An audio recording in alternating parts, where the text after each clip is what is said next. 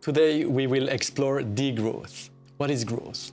The general increase in production and consumption over a given period of time, typically measured as the annual increase in gross domestic product, GDP, the world's most strategic indicators, but also one of its most problematic ones. But it's only later in the 50s and 60s that the United Nations and the World Bank pushed every country to use it as a measure of the health of their economies. So growth became a very specific way of defining what a good society is, or what a good economy is. This idea is based on the ideological belief that more market exchange means that more human needs are met. It says nothing about equity, about the distributional aspects of growth, who gets what, who doesn't. It says nothing about the quality of growth, right? Whether it's like useful things, and it can only see priced activities. So you can see on the figure here that ecological processes, unpaid work, such as caring activities,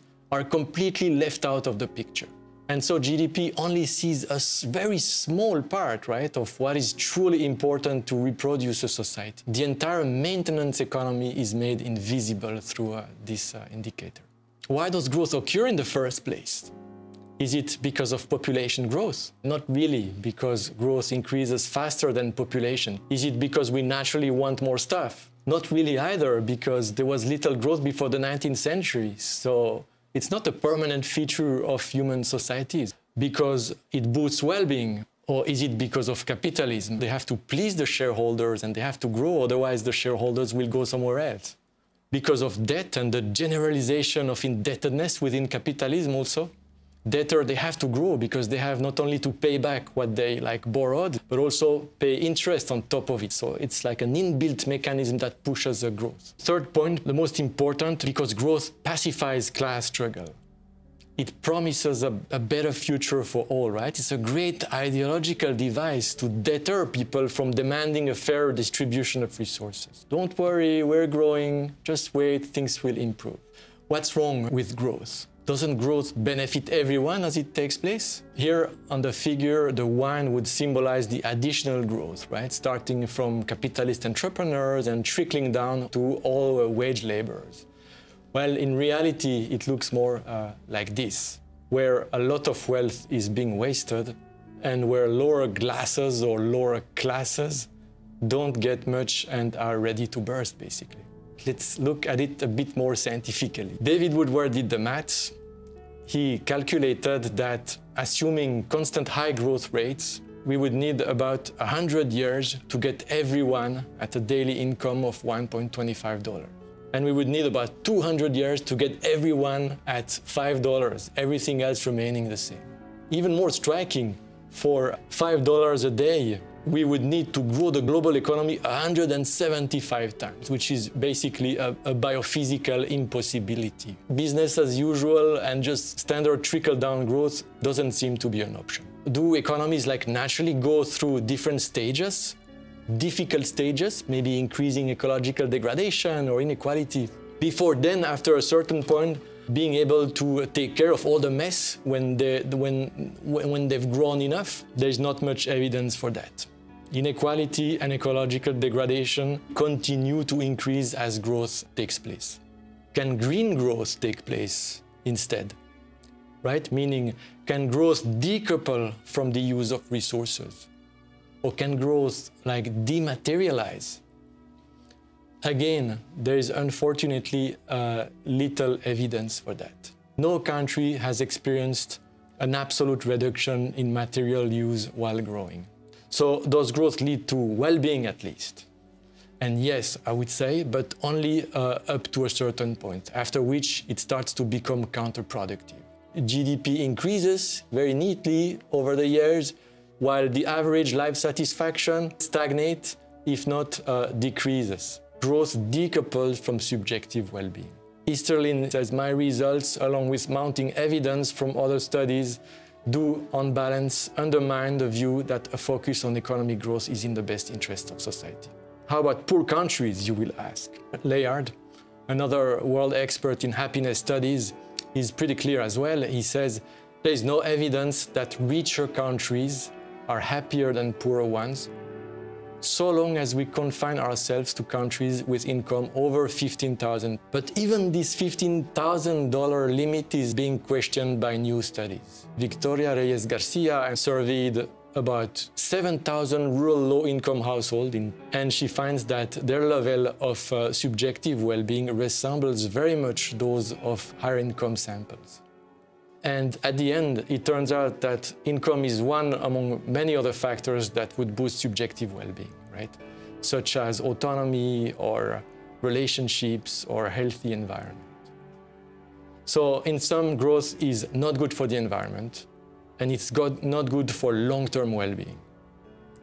And so we need to replace these growth-driven economies with something else, something more sustainable, more egalitarian. And this is the Degrowth project. It aims at shrinking unnecessary economic activity while reorganizing society around human and non-human flourishing. The metabolism of the world requires a radical resizing and reorganization. And instead of growth-driven economies, we're looking for a diversity of sustainable and egalitarian human economies. Serge Latouche, an influential French degrowth thinker, he characterized degrowth with 8 R's. He said degrowth is basically about, first of all, re-evaluating what is existentially important, reconceptualizing this classic dualism we use all the time and we take for granted, like backward, modern, developed, underdeveloped, and so on.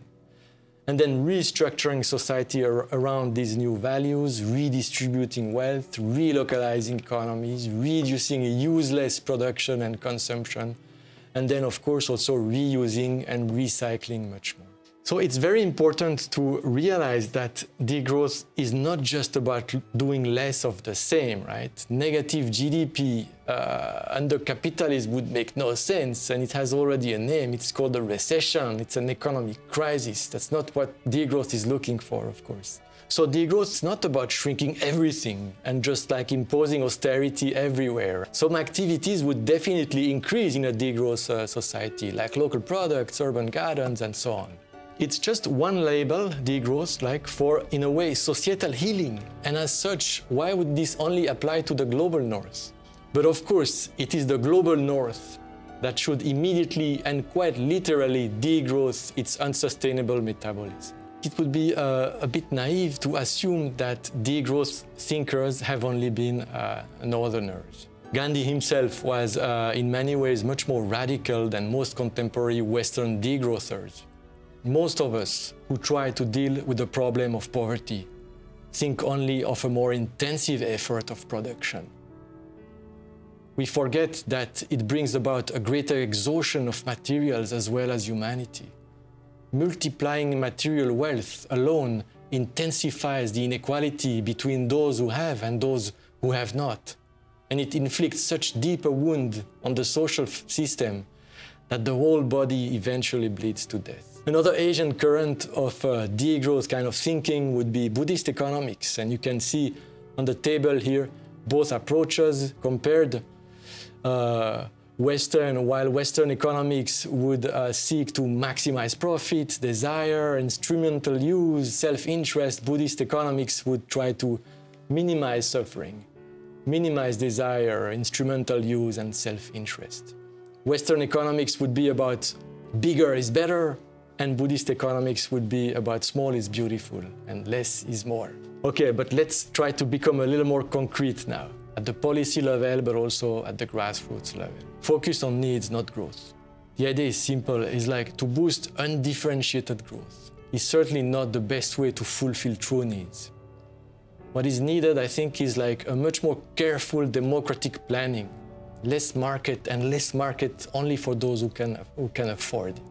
So focus on needs and on care as well.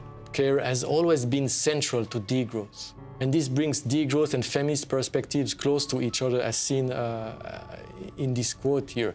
Not only can a feminist perspective on care pave the way for degrowth, but also degrowth can pave the way for a caring economy. Redistribute. The wealth is already there. A good life for all doesn't require a general increase in wealth necessarily, but a better distribution thereof. Always remember the extent of inequality in capitalist growth-addicted economies.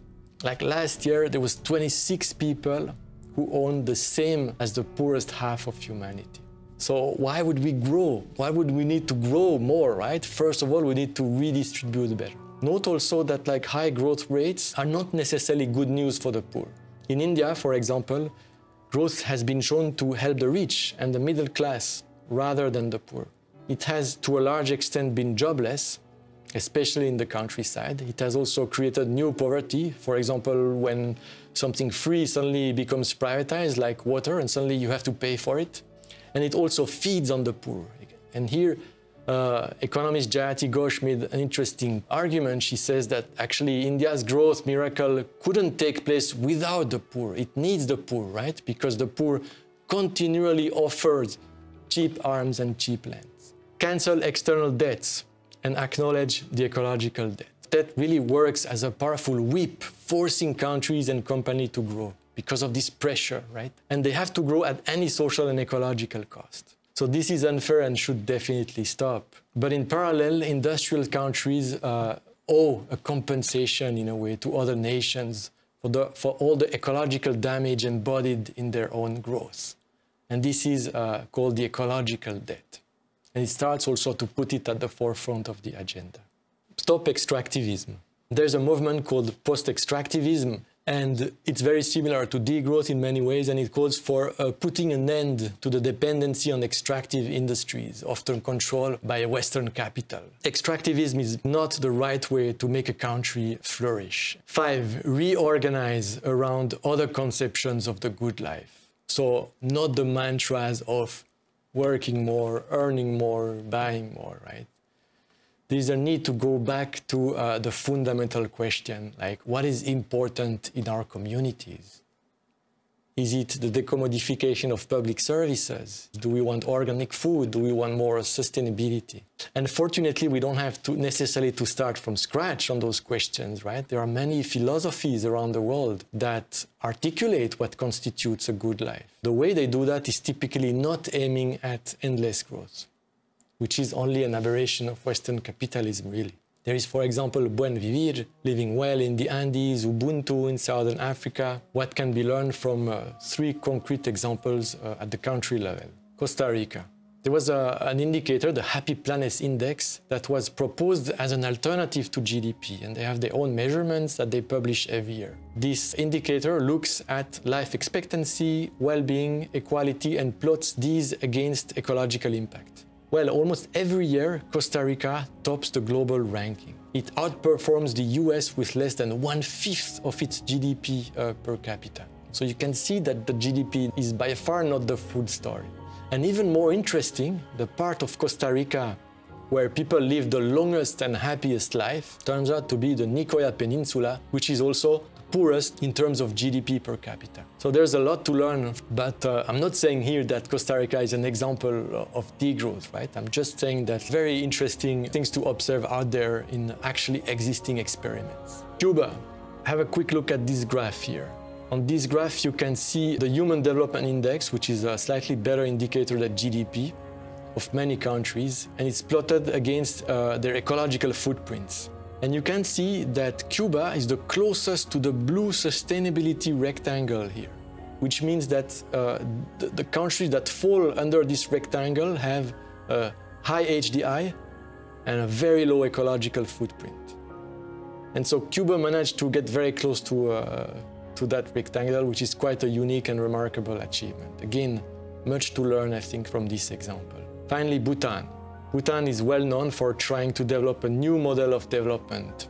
They officially seek sufficiency, so not endless growth. And the country put in place a number of very interesting policies, limiting growth, but boosting sustainability and well-being. They have, for example, their own macroeconomic indicator, the Gross National Happiness Index. They limit foreign investments. They're not member of the World Trade Organization. They don't have outdoor advertising. They limit mass tourism, limit on minings. They have free education, free healthcare. They have half of their surface that is under protected areas and so on. So all of this is to show you that a post-growth economy is not necessarily so far ahead or so utopian as it may seem at first. As a conclusion, I'd like to come back to the initial question I asked, right? Doesn't development require growth? Well, we saw that these 5 areas of interventions I briefly mentioned, right? They point towards more flourishing without growth addiction. So it's totally possible, I think. And we saw that degrowth is not only an invention of the so-called developed West.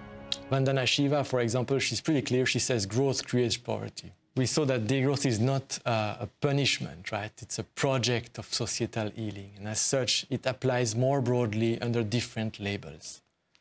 Finally, it should be evident by now that degrowth would have a lot to learn from examples from the Global South.